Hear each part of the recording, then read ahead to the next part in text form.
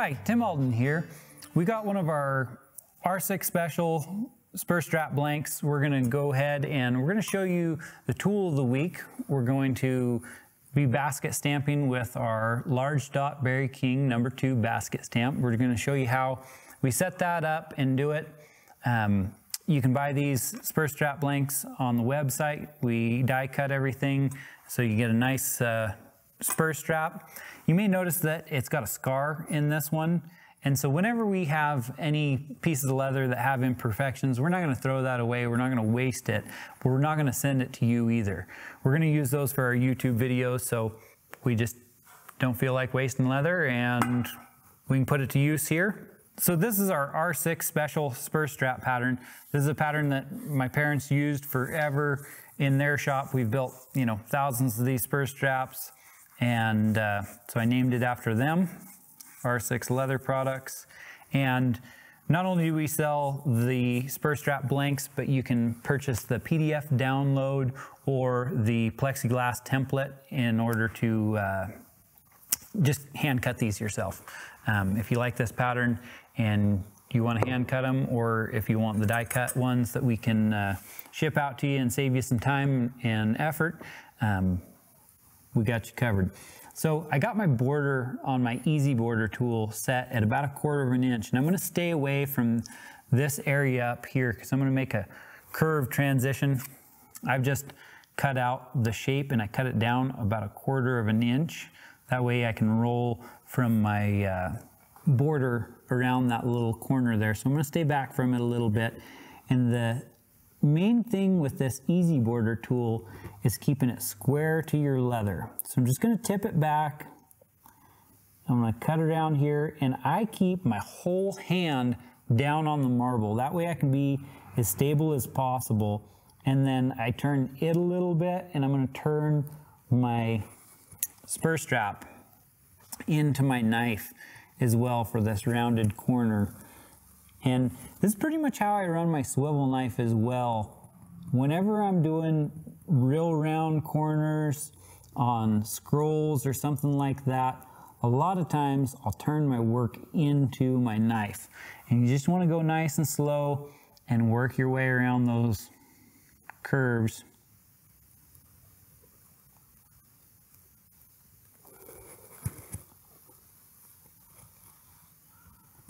Go ahead and stop short here. Take my little cardstock pattern. I just cut it down 1/4 inch from the outline and just rounded that. You can just draw it in with a pencil or something. And then I'm just going to go ahead and mark this on with a stylus, and I'll come back and cut that with a swivel knife. And this is just to keep things consistent from right to left spur strap. Doesn't have to be perfect, it just has to get you there close. So we're going to use our 3/8 barrel 1/4 inch straight blade swivel knife. I like the straight blades, and this is actually a thin blade as well. There's just a lot less drag on the straight blades versus the angle blades, and I just get along better with them. I know some people, they really like the angled blade, but for me I feel like they dig in a little bit too deep and they don't trail as nicely. So we got our border on there, and so I'm just going to set this up with a straight line. We're going to pick a line across here that I can recreate on the other side. I think I'm just going to go off this back end here. Just kind of running parallel with that line. I'm going to go ahead and mark this in with our stylus.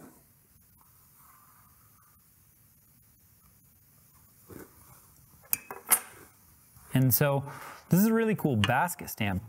And so we got a straight line running across here, and then I'm just going to take my basket stamp. I'm going to go as far back to the right as I can, and I want to put that basket stamp diagonally across this line. That's going to set everything up.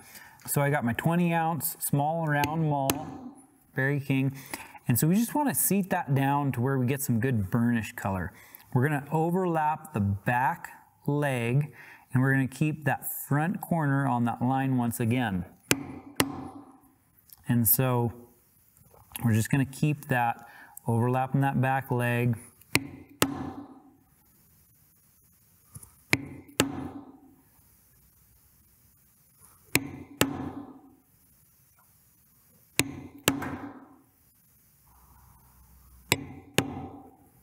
And then when you get to this end, we're just going to go ahead and tip it back so we don't run over the border.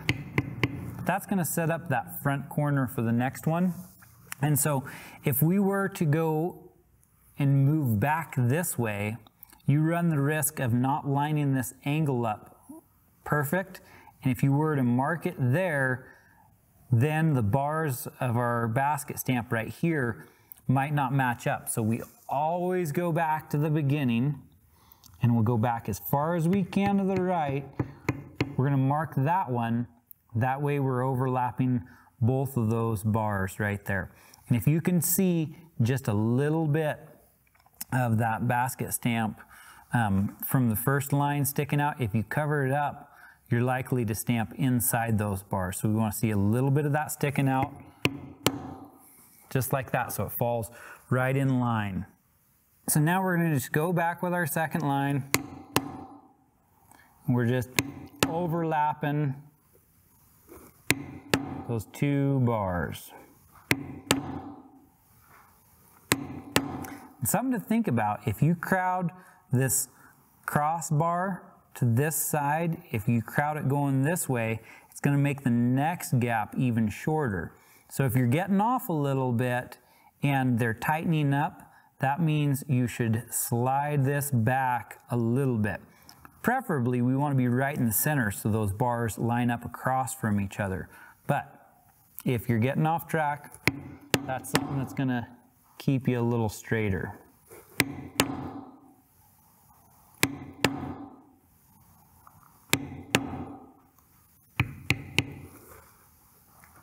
So we're going to go back and mark that top piece.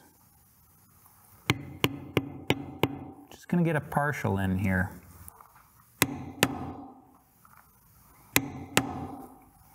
And so here, we're just going to go back as far as we can. Get partials coming in here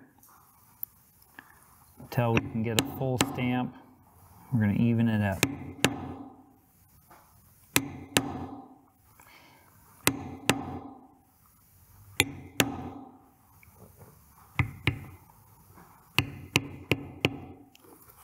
You'll also notice I didn't over wet this leather.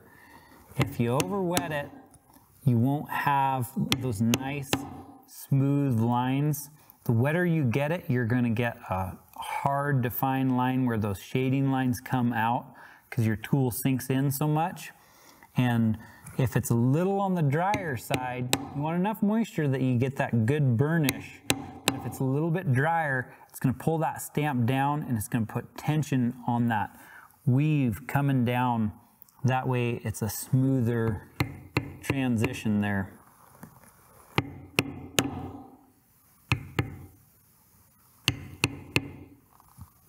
Just gonna get as much as we can there. And we're gonna go ahead and turn this around, come back the other way. Go back as far as we can, that way we get our angle set up.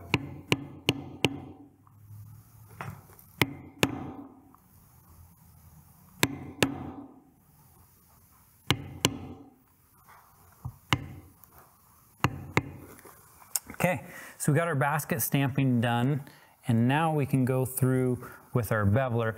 And so whenever I'm carving, I like a lighter maul to run a beveler or doing any of my shading. So I'm gonna go down to my 16-ounce Berry King maul. And I like the number 2 beveler for any of the curves. And so it's just a number 2 check beveler. Roll around any of these curves.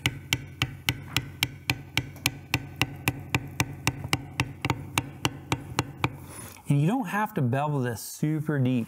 We just want to get a nice channel for our border stamp to come in.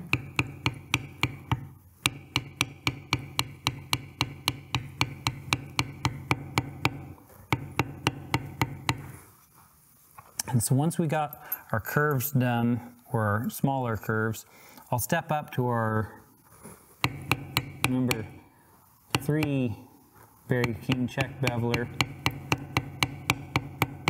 This just makes things go a little faster. Pretty much use it for most straight line borders and long curves.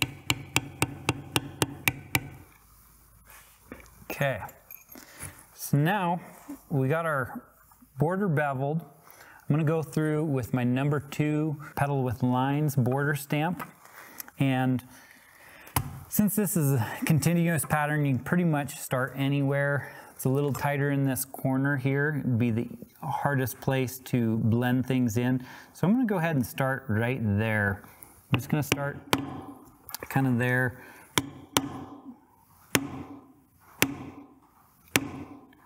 Roll around. Main thing is keeping it from jumping out. So I'll tip it back a little bit and then forward. Just getting that right angle to where it's right up next to that border. Doesn't jump out and it's not inside that border a little bit. And when I approach a corner, I'll just kind of figure out how much room I have. And so there's about a half of one sticking out there. And that's why I don't run these super close, because I can give myself a little bit more room and it's less noticeable.